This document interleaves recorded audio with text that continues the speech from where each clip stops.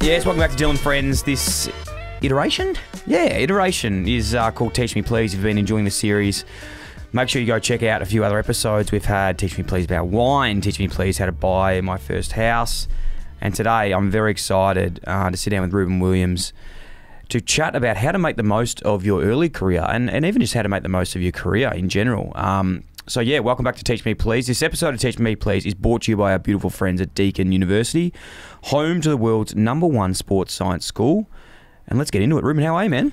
Dyl, I'm very well, thank you. Thanks for having me. Mate, it's an honour, pleasure, privilege to have you on the show. I must admit, I feel like I know you in some aspect because the worlds are small in our circles. You're obviously a young entrepreneur and you've got your own podcast as well and your own business that's thriving. And we have each other on LinkedIn.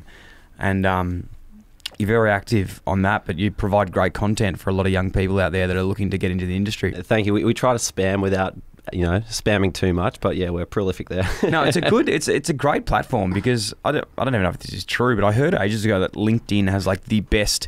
It's actually got like a wider algorithm than TikTok. Is that true? Well, the stat I do know about LinkedIn is that of all the people who've got profiles, only 1% of people actually post content. Yeah. So if you're trying to cut through on a platform, it's like the easiest platform to cut through on because, everyone's posting on TikTok, everyone's all over Instagram, but people are kind of too scared to post on LinkedIn. So there's a lot of free air out there. That's really interesting. Well, geez, that's a good tip off the start. We've already got one little point off there, but I think one thing we'll talk about today that we were just chatting about off air in this sort of series, reflecting on our own careers, and it talks about adding value, which is one thing that I really want to chat about today because I think it's an aspect that people can really go forward with in their career. Speaking of LinkedIn though, I'm more of the operator. There's some great content on LinkedIn, but then there's also those ones that you stumble across and they're like, saw this dog this morning, I gave him a bowl of water, he looked like hot and thirsty, and then I went to my new job interview and the boss of that company was the dog that I gave the water to. And it's like, be nice to everyone. You never know who's your boss. Yeah. So there's a lot of cringy stuff on there. Weird shit on there. Well, so you're going to think I'm weird because I count all the stats on my content, but the best performing post I've ever put out was a meme. Yeah. And so it was actually this time last year. I was with your mate, Scotty Walton, in Qatar for the FIFA World Cup.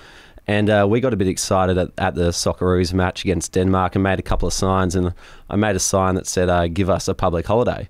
And put that up in the air after we just qualified for the round of 16.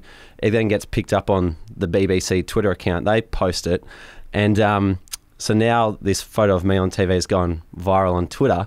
So I took a screenshot of that and then put it on LinkedIn and just tagged Anthony Albanese, and it got like 1,000 likes on LinkedIn. I was like, I need to stop trying too hard with my content and just focus on memes. Oh man, dumb shit just goes like the best. It's so annoying, and I suppose you hear this all the time. You put so much effort into stuff, but then it's the organic stuff that resonates with people. So I'm not surprised by that, but I would love a few more holidays. I'm ready for one.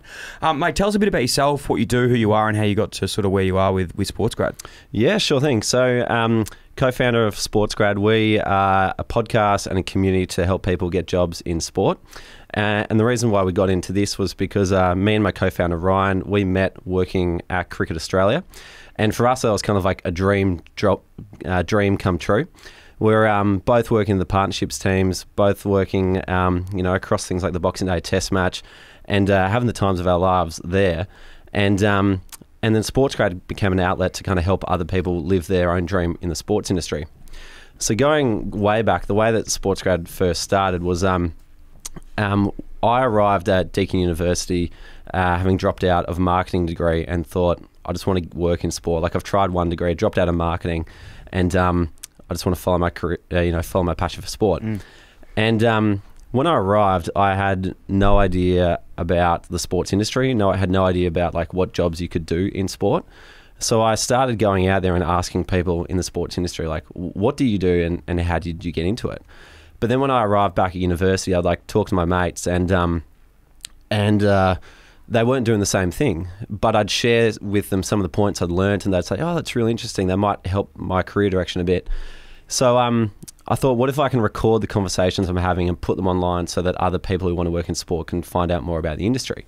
And so that was the start of SportsGrad, the YouTube channel.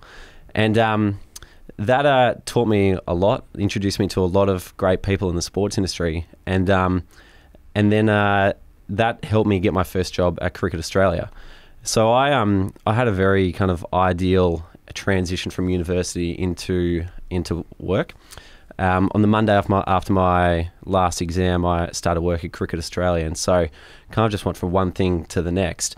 And so in the background of my job at Cricket Australia, this YouTube channel is kind of ticking along, but losing a lot of attention. And so from 2017 to 2020, I had a great time at cricket. We had the Ashes series, which we won in 2017. The ball tampering incident, interestingly, happened during that time. And then That's fantastic. Were you a part of that? Well, I wasn't a part of it, but I had to sit at a desk which had this pillar in front of me, which had like this wrapping of the Australian cricket team. And right in front of that wrapping was, Steve Smith and David Warner's faces. And I was like, I'm responding to emails that I really shouldn't be doing today because of what's happened over in South Africa. So that was a fun little period. But then COVID hit in 2020, and Cricket Australia announced that 80% of staff have been stood down. And so I had this like 10-week period off work where I was like, what do I do? People are going to do, random cash labouring jobs to try and make up for lost income. And I was kind of sitting there thinking like, how am I going to spend this time that I've got to myself? And the thing that kept playing on my mind was SportsGrad. It was this neglected channel. I thought it had potential. People were saying, it's a great idea. You should keep going. And this opportunity presented itself that I thought, I'm never going to get this much free time to dedicate myself to launching something in my life again. And so I kind of went all out. And I just read the 4-Hour Workweek by Tim Ferriss, which is all about, creating a lifestyle or creating a business that allows you to live a lifestyle that you want, traveling and working wherever you want. So 9 days after finishing that, I kind of rearranged a few things and got someone to move into my room so I could start renting a place in Lorne, and moved down to the beach for 8 weeks and started this research and development phase of what SportsGrad could become. So for the first half of that, I was on the phone every single day to students asking like, what's the biggest challenge with getting a job in sport? And I'd write down, stick it on the wall. And then I called up Ryan, and I said to Ryan, hey, I'm sick of doing this YouTube thing by myself. Do you want to come and join me and do it as a podcast together? And he's like, yeah, all right, let's give it a go. And I kind of said to him like, we'll do it for 3 months, and if it sucks, then we can go back to do whatever we're doing. And so we're getting prepared to launch this podcast. At the same time, Cricket Australia is in the news again because words got out there's going to have to be staffing cuts. And a week before we were due to release our first episode about how to get a job in sport, I got a call from my general manager, Steph. And she says, Reuben, unfortunately, we can't hold on to everyone. Your job has been made redundant. I was like, Steph, this is a really bad time because I'm about to start a podcast about getting jobs in sport, not losing jobs in sport. So can you make someone else redundant, please? So if you were following me on LinkedIn at that point in time, 1 week you would have seen me saying, hey, who's got an opportunity? The next week, hey, I know this is ironic, but here's a podcast about getting jobs in sport. And I think everyone just kind of felt sorry for this guy who lost his job. So they decided to tune in. And 3 days later, we became the #1 careers podcast on iTunes, which in the middle of COVID, you can't just in a room by yourself, patting yourself on the back, what the hell's going on here? And so I was out of a job, but had this idea that had been validated. And so after that, I thought, well, I'm loving this. How can I turn it into my job? And Ryan, fortunately, kept his job at Cricket Australia. So we were podcasting on kind of different schedules for the first little while. And then I came across this little bit of content one day that was talking about, 10 ways to make money as a content creator. And subscription revenue memberships was one of the ideas. And I thought, well, what if we put into a SportsGrad membership for listeners, somewhere we can go and get extra learning opportunities, have Q&As with industry professionals, get masterclasses from people who are doing it in sport, networking opportunities so you can actually meet people. And that product's been going for 3 years now. We've now got over 700 members. We've created a duplicate community for working professionals who want to continue to grow after they've got a job. And that community's helped over 500 people land jobs in the sports industry, and enabled Ryan to step out of Cricket Australia and come and join me. And now we're just running this venture together. Unbelievable, mate. It's an awesome story.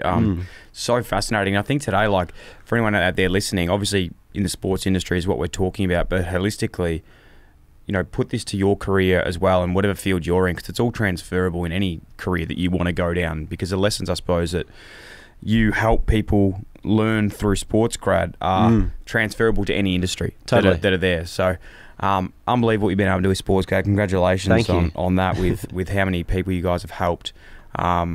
Is really incredible. I suppose through that, what do you think like has been some of the biggest learnings for people to get? You know, like I, for example, was really interested in having this chat today because it's something that I've always been quite passionate about too, and being proactive in this space of, you know, the word networking is a great word, but it's also maybe makes you cringe. It makes you cringe a little bit because it's like it has that sort of connotation to it where like you're trying to get something out of someone, and I suppose it's rightly, wrongly in a way, like, you know, evidently that is what you are trying to do, but there's other ways you can do that first, whether it's building relationships, just being proactive, talking to people. And I suppose today what I'm really keen to talk about is like, you know, how you did that, and I'll share some experience of how I've done that, because there is skills. I've fucked it up more than I've got it right, but I think today will give people hopefully some really good ideas and ways to go forward in their career, whichever way they're sort of trying to go.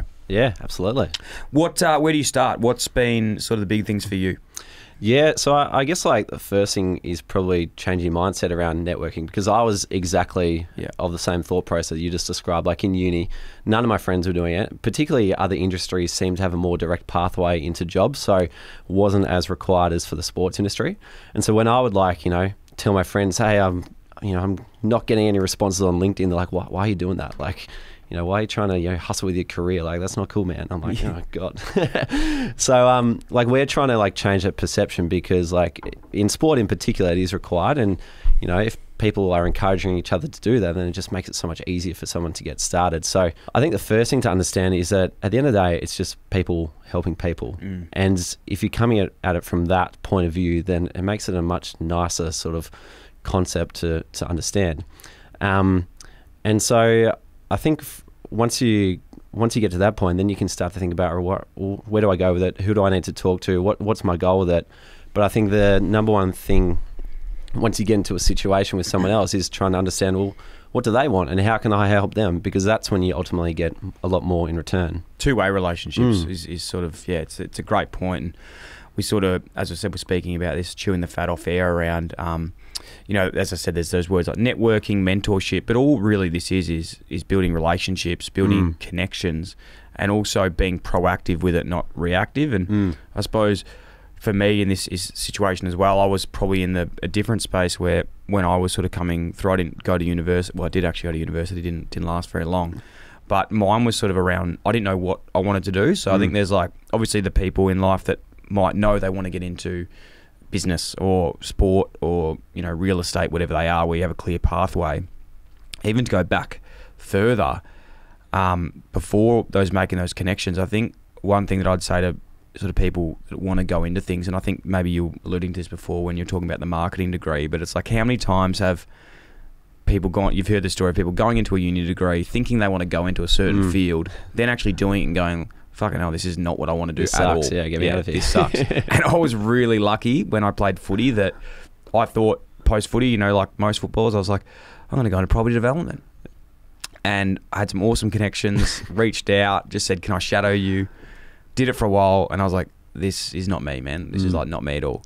Teaching, went to university, tried it. I was like, nah, this is not me. Were you going to be a teacher? Well, I was going to be a teacher. Wow. Yeah, tried to do 2 courses of teaching. I did about 2 subjects for about 5 years. I just didn't know how to submit the work in. Yeah. Like, no one told me how it worked. I couldn't find the button. Well, no, but I didn't even understand how to log into my portal. Right, so, like, okay. I think, like, the technology just wasn't... I never got explained anything. Yeah, okay. Which is interesting about uni in itself. Like, you have to do everything yourself. Yeah. Whereas I'd come from a world where, you know, people were wiping your ass for you, and it was quite hard to sort of get that aspect. So I think just firstly, before you even get into the career stuff, it's like working out and trialing different things to work out what you actually want to do before you commit to going into a certain field. Totally. And I think that's one of the great benefits of networking, is that it does give you so much data about the world and allows you to siphon that to decide what direction am I going to take. And ultimately, that's kind of why we created the podcast, because, you know, if you want to go and get 100 different perspectives of the sports industry, try reaching out to 100 people and, you know, take you the entire year plus.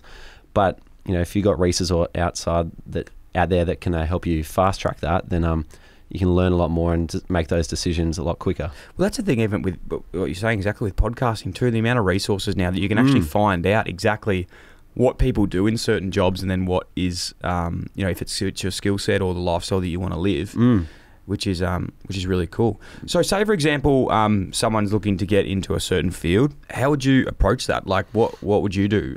You know, like even going back to like a LinkedIn, like how important do you think that's been for you to set up your page properly?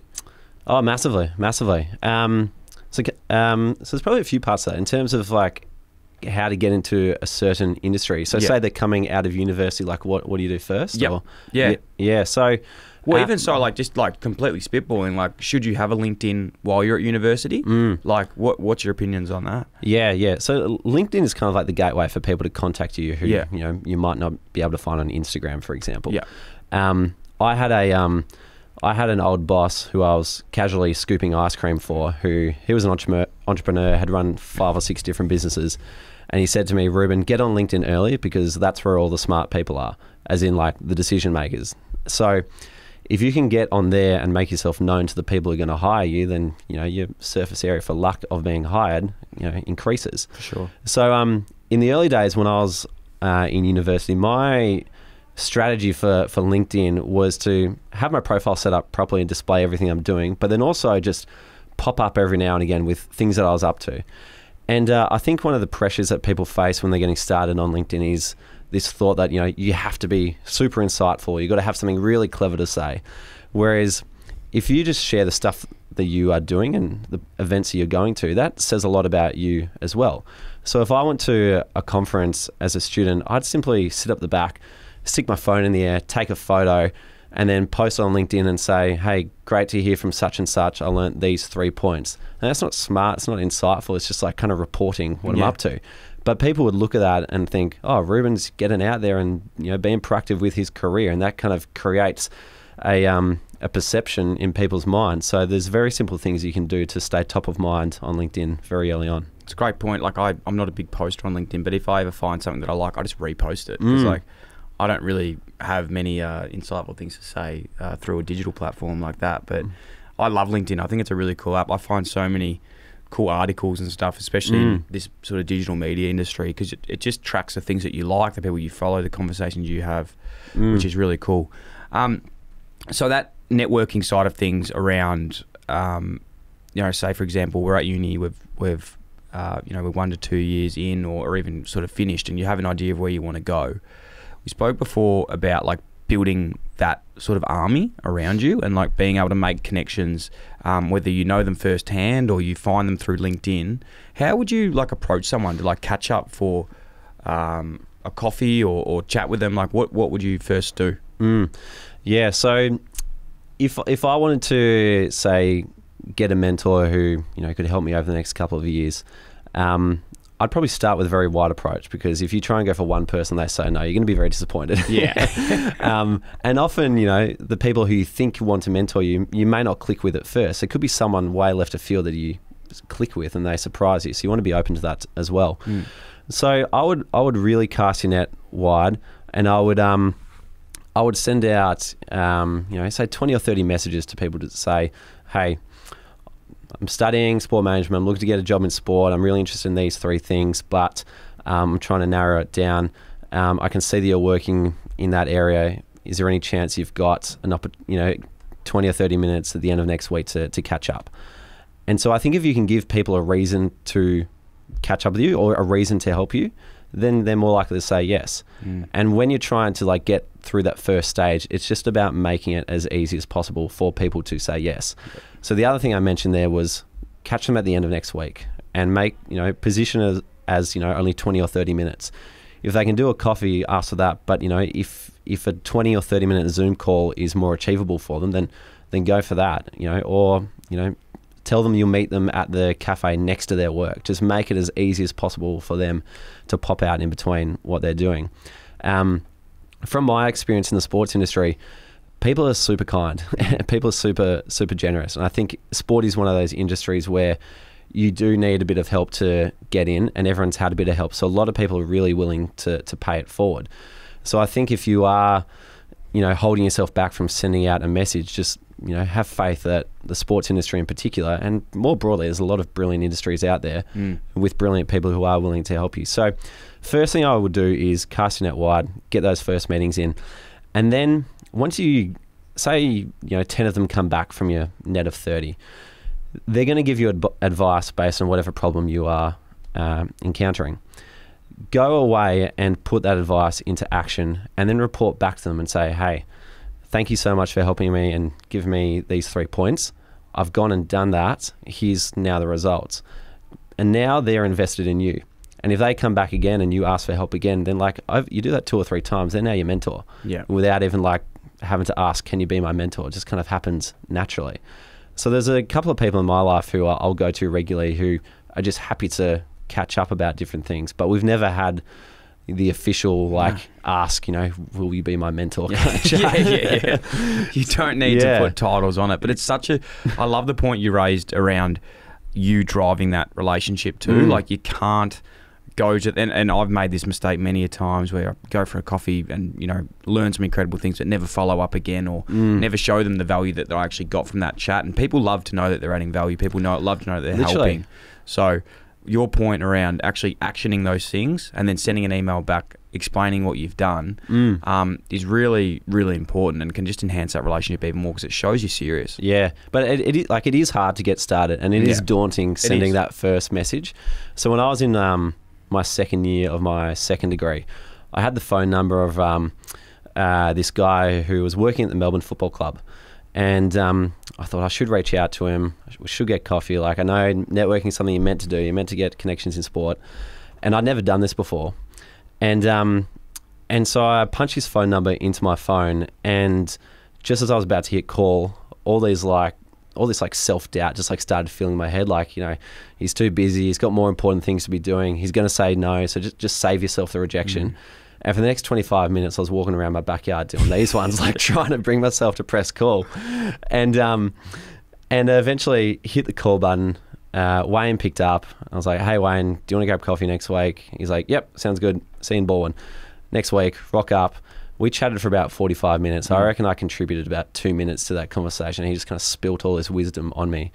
And then once I got home, I got a text message from Wayne. He said, hey, Reuben, lovely to meet you today. Do you want to grab a coffee at the same time next week?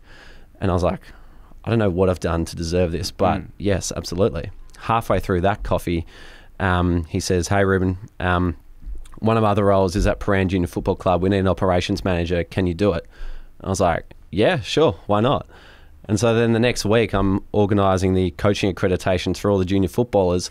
And I'm on the phone to the SMJFL, and they're saying, Reuben, we're just missing one level 1 coaching accreditation for your under 13 black coach, Nathan Buckley. And I was like, I'm not going back to Bucks to say, where's your level 1 accreditation?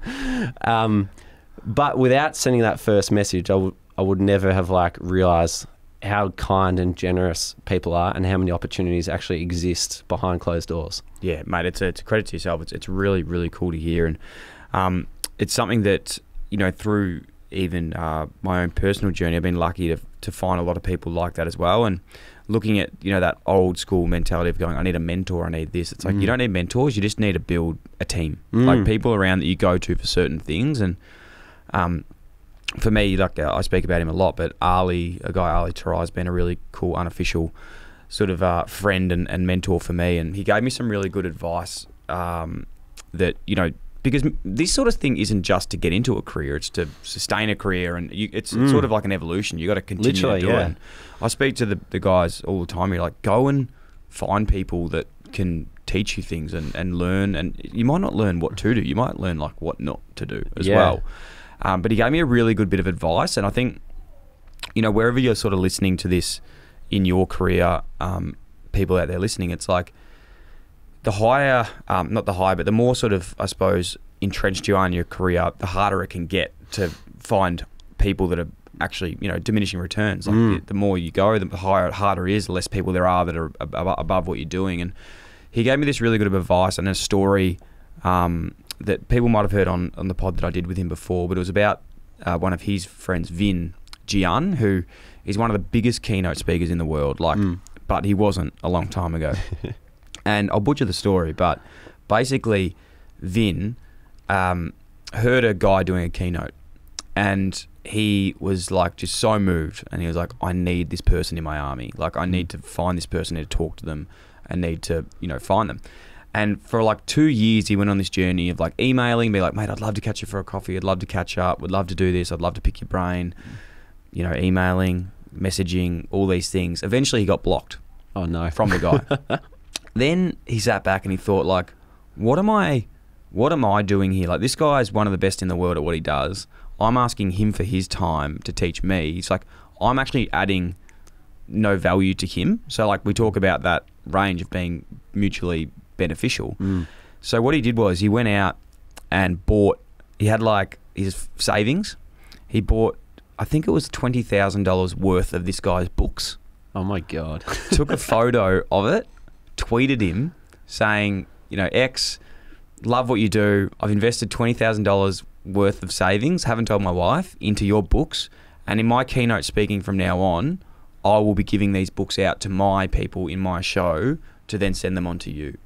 Straight away, bang, the guy got back to him, and now they've been friends for like the last 10 years. That is and now fantastic. Vin's like one of the best public speakers in the world. That is amazing. Yeah. I love that. So it just shows the connection of like what you can do to find people. And then it goes even from Ali, who's now Vin's really good mate. Ali used to go and watch Vin do his keynotes. Yep. And Ali wanted to connect, but he knew how many people would be reaching out.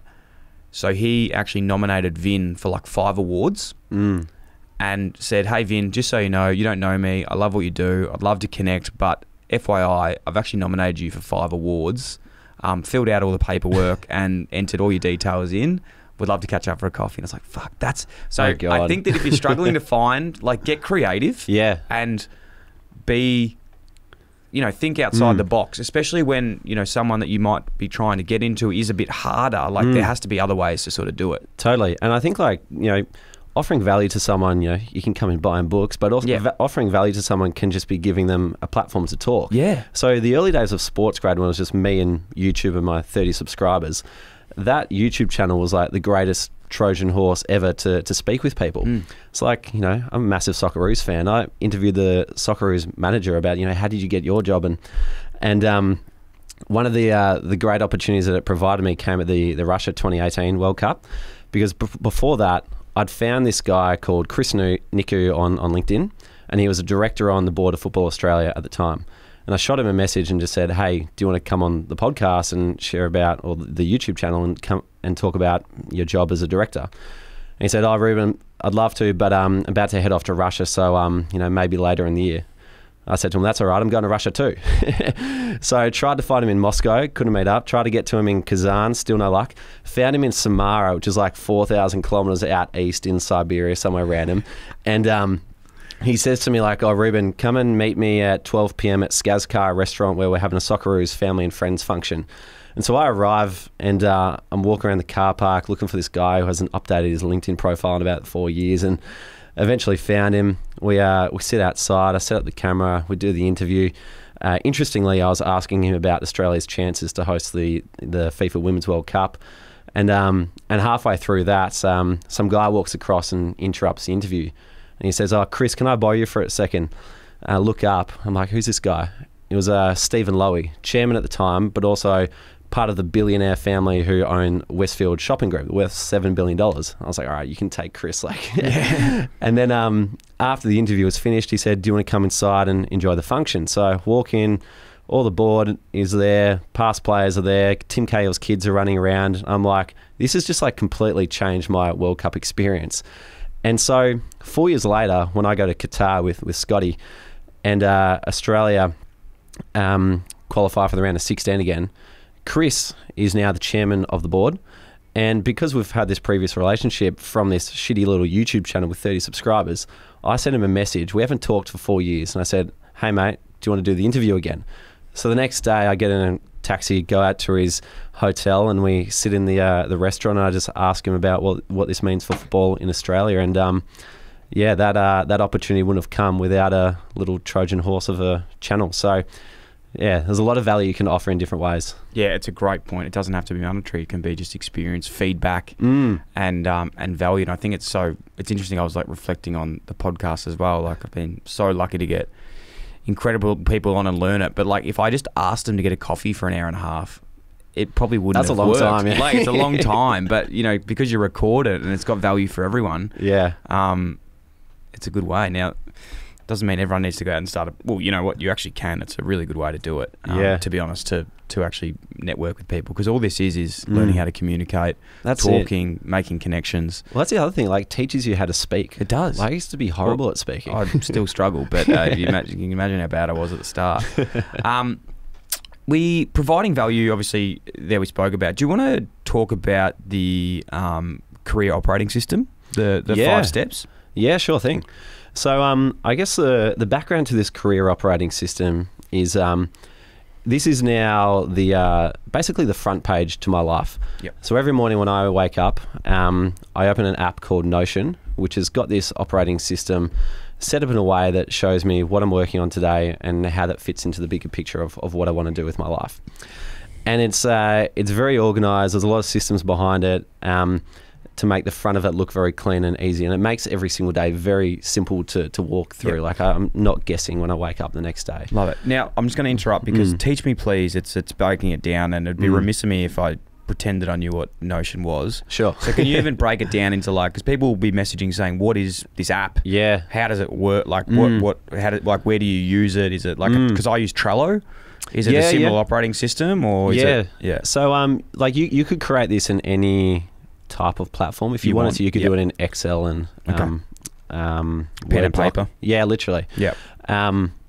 But Notion's just a very flexible tool that kind of combines Trello with Word docs, with Excel, with you know all these different things that like allow you to set up a page in some pretty crafty ways. Cool. So that's just a platform that I decided to use it in. Notion. To get to this point was a 3-year journey because for the first 26 years of my life, I was shit house at setting goals and sticking to it. Like Jan 1 every single year. What am I going to do this year? Then a week later. Gym membership. Yeah. Diet. Yeah. Yeah. I'm going to run. No, fall over. Yeah. So I realized that the issue that I had was I was terrible at reviewing.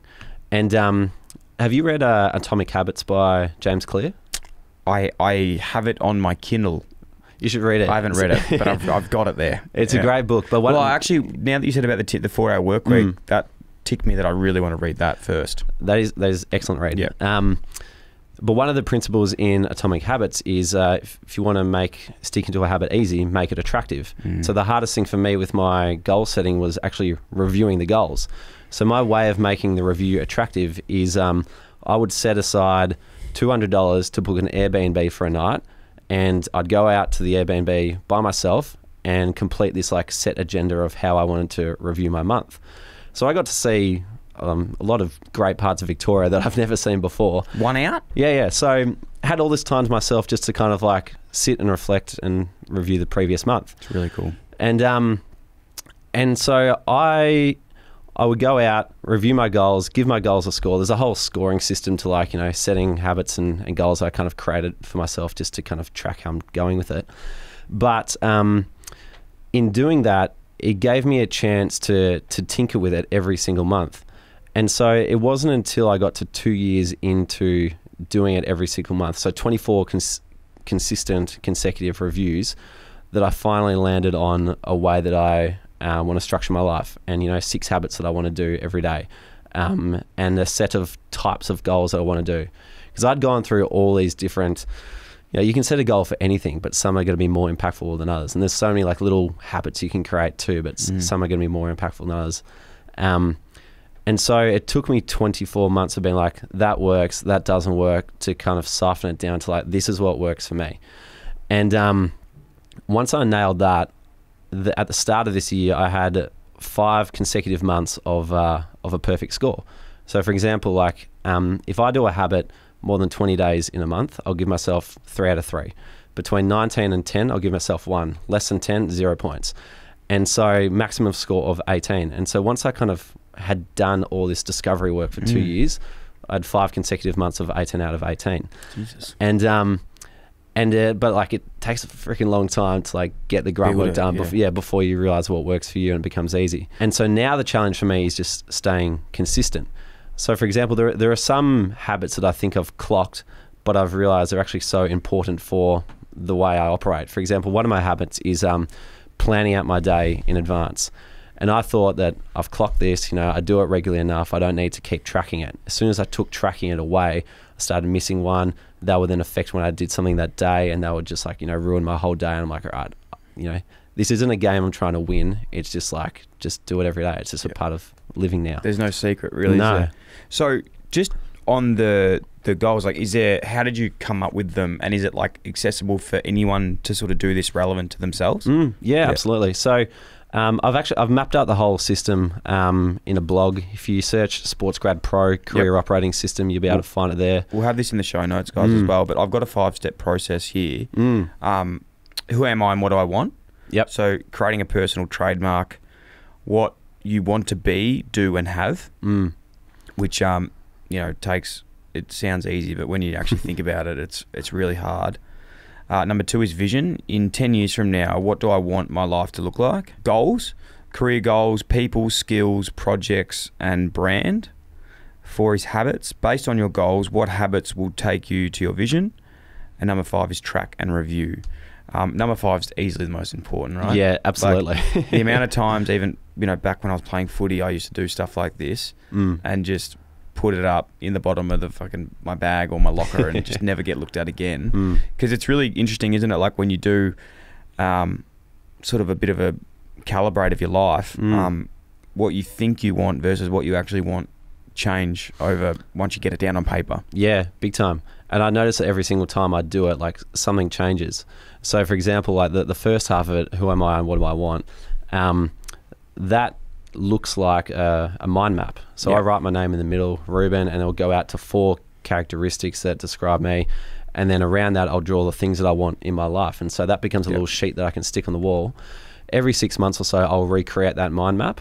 And every time, the mind map's slightly changed. Sometimes they're like, novel things that I first wanted that have dropped off. Other times, more important things start to surface as you get a little bit older. So it's interesting kind of watching yourself change as you do it. Yeah. No, I love it. Speaking of some lighter stuff now and some actionable items for people, obviously that being one that they'll need to go away and do a lot of sort of looking into. And I don't want this to be one of the things people listen to, like genuinely if you're serious about this, go away and have a look at that. And we'll have it in the show, the link in the show notes for sure. I would also recommend listening to your interview with Nick Crocker from Blackbird.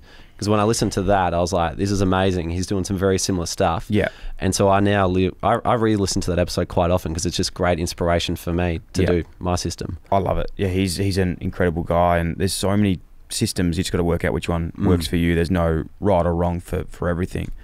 I love to sort of in this series, and I think really relevant today, and it's probably more than a lot of them, we can actually walk away with a lot of things that people can do to sort of little 1%ers that can technically get you a long way in a career that you want to go to.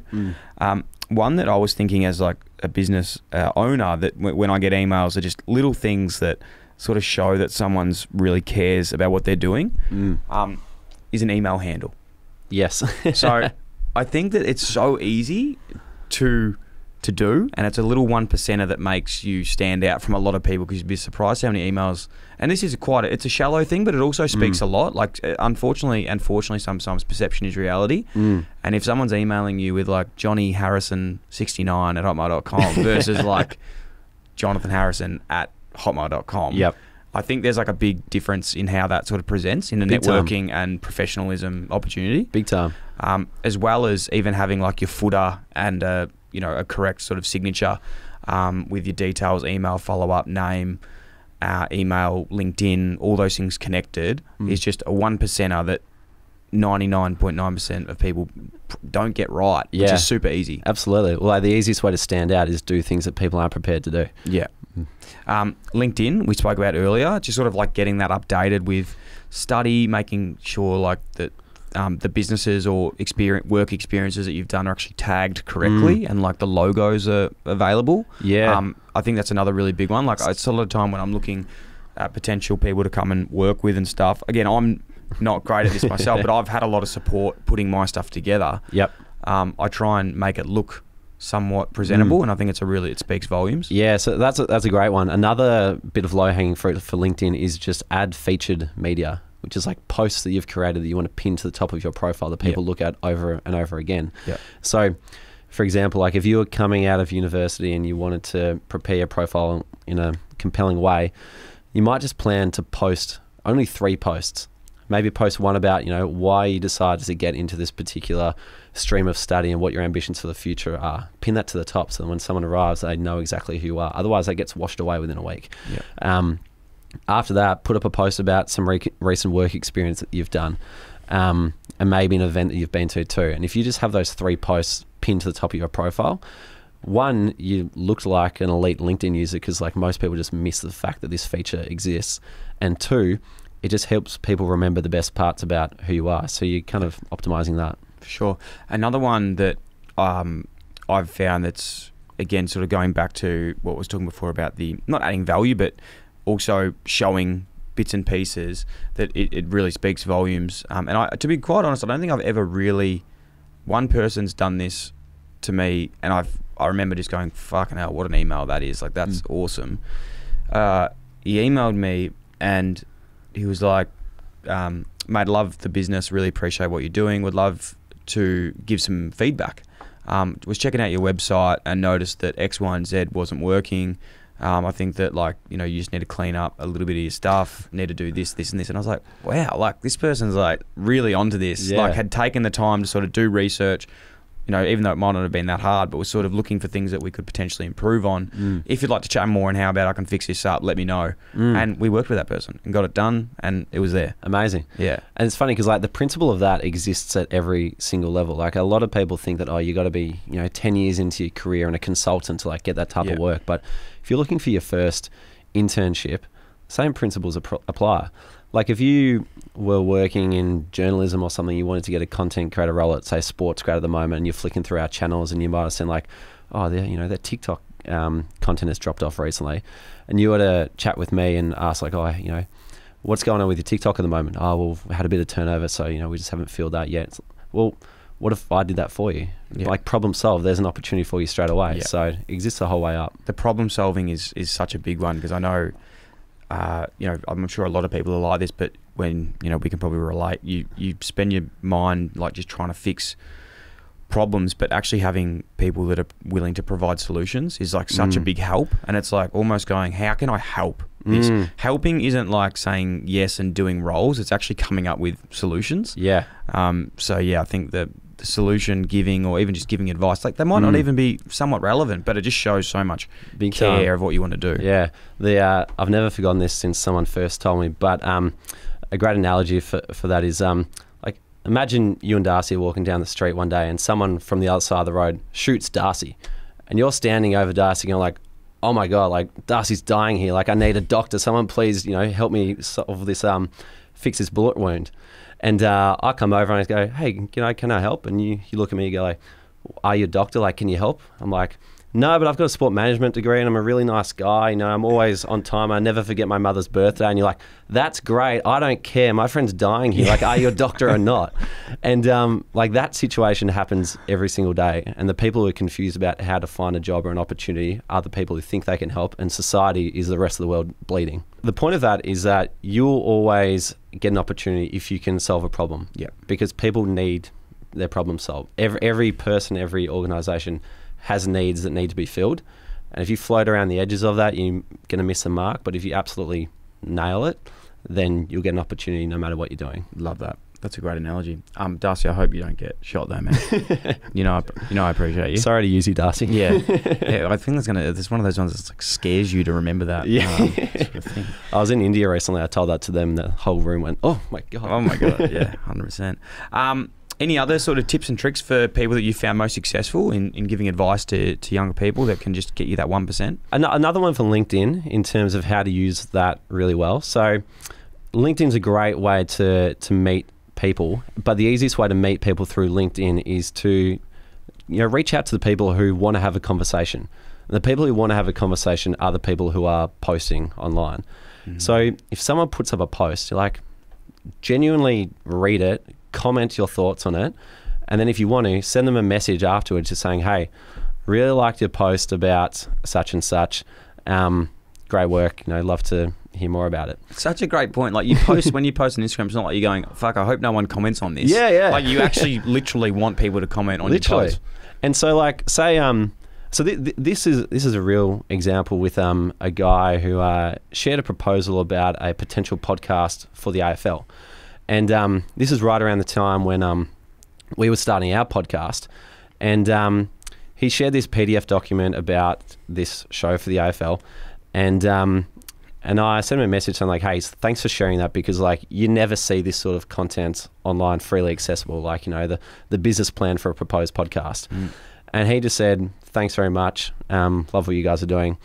And that opened the door for a conversation. So I could go back to him and say, hey, by the way, we're about 4 episodes in. Any chance, you'd be willing to have a chat with us to see, where we might be able to do some, make some improvements? And he said, yeah, absolutely, no worries at all. So I think if you can just show appreciation for people who are out there trying to provide value to the world, then they'll happily have a conversation with you. Love it, man. That's super exciting. Super cool. I think there's so many takeaways in this to just get that 1%, not only early in your career, but then later on too, if you're already in the field that you want and you want to progress in certain sort of fields, is really cool. Yeah. Well, I think one other principle on networking to understand is that relationships compound just in the same way money compounds. And so if you start a relationship 5 years ago, 5 years later, it's going to be so much easier to work with that person. Like, I met my mate Anthony, over 10 years ago. When we started, it was, getting to know each other. Now when he says, hey, Reuben, do you want to move in with me? It's like quick shake of the hands. What's the price? All right, yep, cool. I trust you, you trust me. Like, we're straight into it. Yep. And so things just become easier with people the longer you spend with them. And so even if you are early in your career and you think like, oh, I've just met this person in class, not really any help to me now. Yeah. You never know where that person's going to end up. So for example, in one of my internships, I was working with Australian University Sport. I don't know why, but they sent me to a conference in France, and I was the Australian delegate over there. I met the UK delegate, whose name was Kiri, and we had a great week at the conference. A couple of years later, she comes to Australia. We catch up. A couple of years later, I go to the UK. We catch up there. 7 years down the track, I'm in London this October just gone, and she says, hey, Reuben, do you want to stay at our apartment in London? And by the way, my partner Maria, she now works for Nike. She does a whole lot of hospitality hosting at Wembley. The Socceroos are playing England at Wembley. Do you want to come and sit in a corporate box for the match? And oh, by the way, Sam Kerr is also joining us in the box too. And I was like, yes, I want him to come to that. Unreal. So, like at the time, back in 2017, I could have easily just thought, after this conference is gone, I'll never see any of these people again. But that moment kind of felt like 7 years of this relationship kind of cultivating. So that was kind of a nice thing. I love that. I love that point, and it's happened to me so many times in life, and I think it's to the point that we said right at the beginning around that proactiveness versus reactiveness. Like, you're not proactively going, hey, this could pay me back in 7 years, but I think just by investing in people, being interested, versus trying to be interesting is such a good sort of point. Like my business partner now that I've do this with, like, he was my footy coach when I was in year 7, and like we've sort of stayed connected since then. Always sort of been mutually sort of connected. He went and worked at the AFLPA, was sort of helping me mentor and transition outside of footy, and then worked together, and then look, from year 7 to now, almost sort of 10 to 12 years, well, even longer, way longer. Literally 20 years later, we started a business together.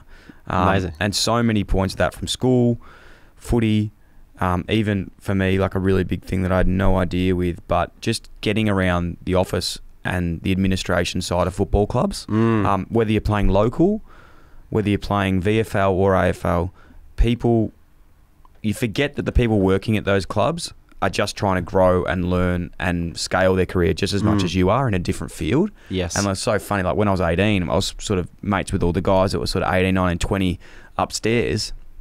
And I look back now, and those guys are all the heads of department at Carlton and the Giants. Yeah. I'm like, fucking hell, I'm like, this is fantastic. Like, just from knowing people from that long ago, like now everyone's sort of gone on to do incredible things. You look in the football world, some guys are doing things at Geelong or in other industries. You're like, fuck, that just didn't even see that coming. Yeah. Oh, footy clubs are amazing networks. And like not just the AFL clubs, but all the way down the old boys clubs, any grassroots clubs. Yeah, 100%. Yeah. It's like some people come to me and say like, oh, I have to give up playing sport to focus on my career. I'm like, keep playing sport because it's probably better for your career. Literally. And I think you can have those organic conversations where it's not as sort of it's not as asking for something when it's to do with this football club or soccer club, cricket club, whatever it is. Yep.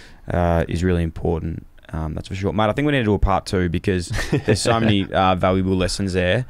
There's so much stuff that we'll make sure that we put into some posts on Instagram, collaborate with you guys over there at SportsGrad, and make sure we put your 5 steps of your career operating system in the links in the show notes. I think a lot of people will really add value from that. I think takeaways, I'm very interested in yours, but mine would be, I think those little things that you were talking about around like LinkedIn and even the part about I sort of spoke about with the email handle, like just how easy it is to get those 1%ers right, whether it be doing your research prior to reaching it to someone, knowing actually about their story, who they are, what they've done, making sure your email looks clean, it's got the signature down the bottom, your LinkedIn's updated, you're using all the right features. Like that is stuff it's super shallow, but it is a first impression of who you are if you haven't met someone. Yes, yeah, absolutely.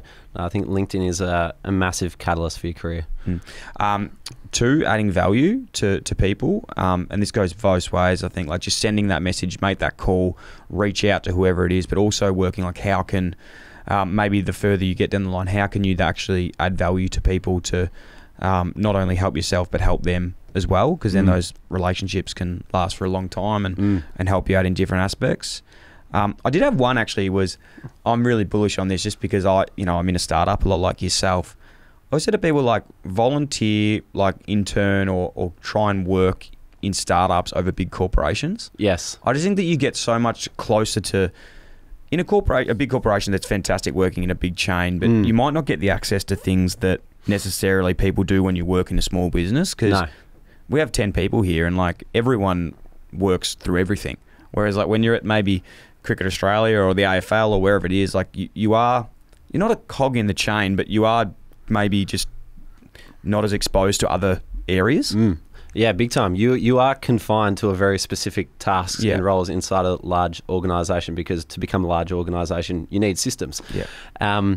So to be honest, like the opportunity or the bit of work experience that got me my job at Cricket Australia was my volunteer role as president of the Deakin University Sports Society. And Cricket Australia didn't know this, but the year before, there was only me and one other guy left who could be president. Like, we're a committee of 2 people. One of us has got to be president. And don't tell them that. Yeah, exactly. And so my mate Paul was like, oh, I've got a few other things on. So I was like, all right, I guess I'm president. But I kind of looked at it and was like, well, there's Deakin in the title and I've got the title president. So this can be like whatever I want it to be. And for the 3 years prior to that, the club had been dropping in membership from 180 to 150 to 125. And I said to the newly recruited committee, like, we can get this back up to 200. And so that year, like, we took a photographer to Advance. We started marketing the shit out of it and grew the membership back up to 213. And that was an increase of 71%. And so when Cricket Australia get me in an interview and they asked me, like, Reuben, what are you most proud about in your career so far? I said, I'm most proud about helping a society dedicated to helping the careers of my peers and being able to grow that by 71% in 1 year. And no one told me to do that. No one kind of said, here are the rules, here are the tasks, here's how you're going to spend your hours and weeks working on it. That was something that I had full and open reign on and ended up being the most impactful opportunity that got me my first full-time job in sport. Awesome. And not only is that, like, you know, the way I think about that too is it's one of those things, like, to be a leader and to be like a senior coach, you need to have coached your own team at some level. And like, you look at that there, you know, if you're working for, obviously you graduated with Cricket Australia, but you're working on something where it might be a smaller team, might be a volunteer role, but you're actually controlling the whole thing. Yeah. And you're getting to like make some decisions that you'll have to sort of work towards later in that sort of next field.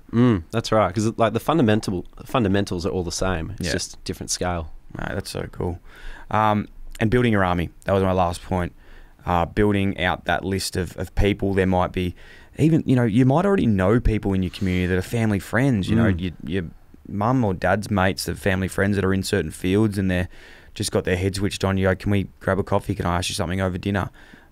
Things like that they can introduce you to the next person, and you'd be surprised how many people keep passing you around and learning that sort of stuff too. So there's my takeaways. Anything else I missed?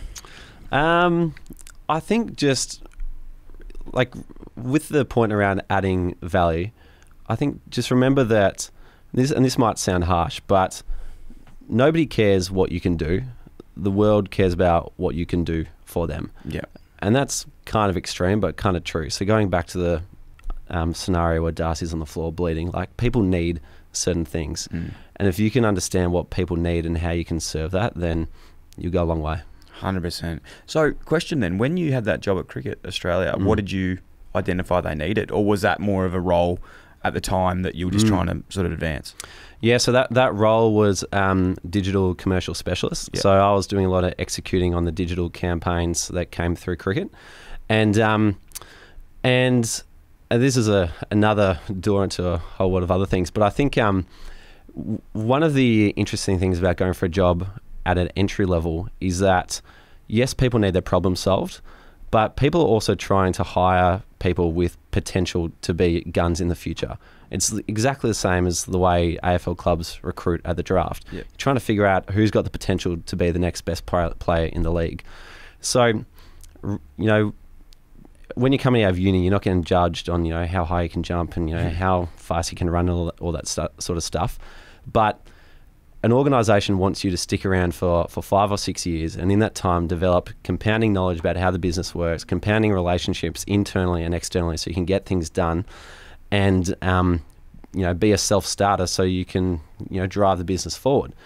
And so when you're coming out of university, if you can demonstrate that you have the greatest potential to fill that position in the future, and doing things like showing how you have got leadership potential, showing how you've got initiative and you're a self-starter, how you've got emotional intelligence, can work with other people, how you're a creative thinker who can be innovative. And then if you can add results to that, so, this is your stats, what are your goals and marks per game, or, how much did you increase revenue by each week, then people will look at that and think, this person could be a gun in the future, and we can work with that. We can, help this guy grow into a role. Because we might not need a key forward now, but we could develop him into a key back. Same thing applies in the business world.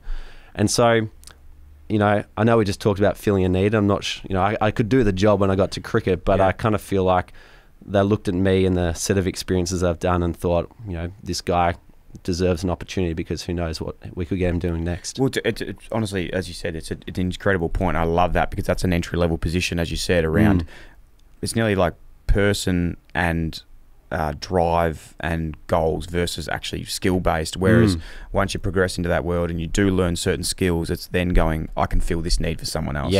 Once you sort of move probably in different aspects. But mate, I'm feeling pumped. If I didn't have my own business, I'd be going out there and applying for a few tonight. But I think I've got plenty of work to do here. Fair enough. And plenty of roles to, plenty of things that if anyone is out there and they could identify, there's stuff to do. Reuben, thanks so much for your time, man. My really pleasure. Appreciate it. Guys and girls and anyone else who's listening, please make sure you go out and check out SportsGrad. We'll have all the links in the show notes. And we'll follow you along, man, with the pod. And really blessed to get you on today, adding so much value to our community. I know a lot of people are going to get a lot out of that. So thank you very much. Awesome. And thank you for the work you're doing. You're doing great.